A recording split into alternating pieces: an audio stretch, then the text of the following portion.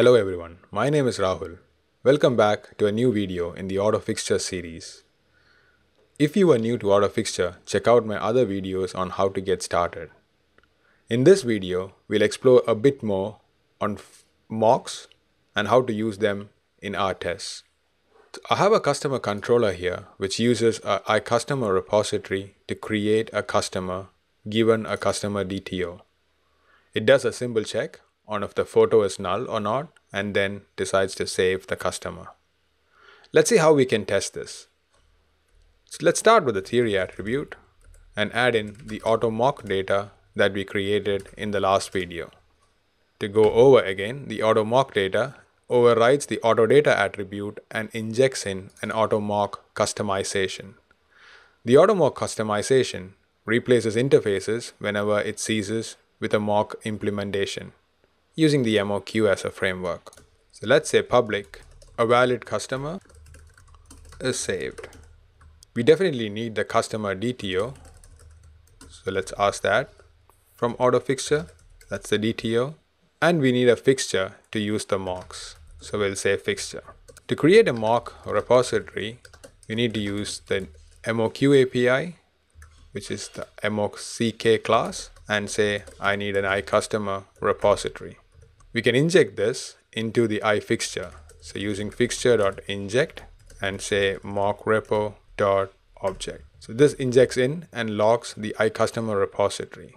To create the SUT, you can ask fixture.create and ask it a customer controller. So when the customer controller is created, it uses this mock implementation of the repository. Let's exercise the SUT and say create customer and pass in the DTO. So in this case, we expect the mock repo to be called once. So let's say mock repo.verify a.create. We don't mind what the customer is for now. So let's say it.any customer and say we expect it to be called once.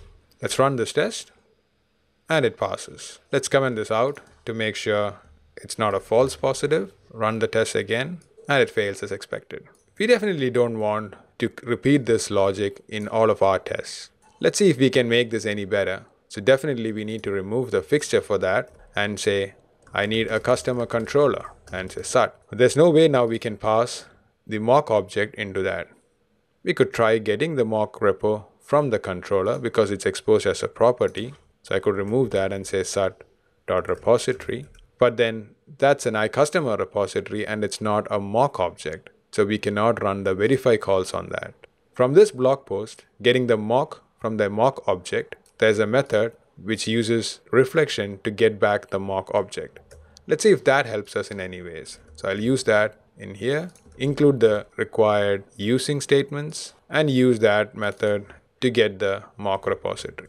Get mock from object, repository and pass that in. Let's run the test again and it does pass. I quite don't like the way we'd use this reflection magic to get the mock object. And also this expects that the repository object is exposed as a get or on a public property.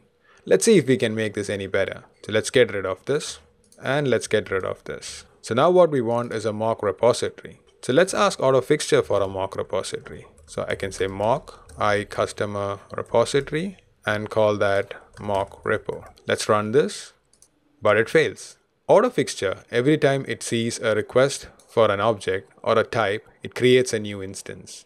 So when we request for a mock of iCustomer repository, it creates a new instance for us, passes that in. When the customer controller asks for an iCustomer repository, it creates a new instance of mock and passes that in.